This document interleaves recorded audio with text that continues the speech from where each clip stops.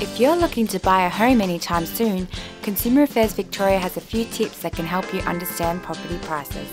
First, research the sales price of property in your preferred areas by searching the internet, attending auctions, speaking with a variety of estate agents, and monitoring auction and private sale results. Use the advertised price as a guide only.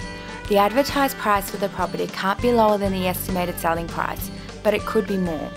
Also ask the agent to explain how they developed the estimated selling price. The property's advertised or quoted selling price may vary during the marketing campaign to reflect any recent comparable sales, market trends, and any offers that have been rejected by the seller. You should check with the agent if the selling price of the property has been updated. Ask the agent to provide you with market prices for comparable properties nearby. They should have knowledge of the market in the area to support their estimate.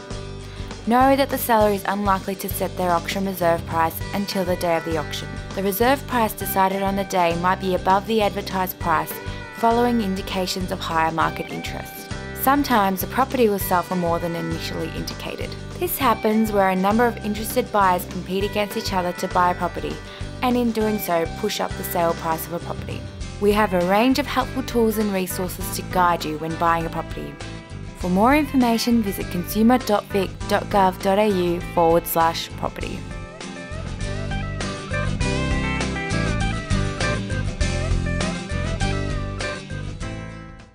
Authorised by Consumer Affairs Victoria, spoken by Cindy Kananishu.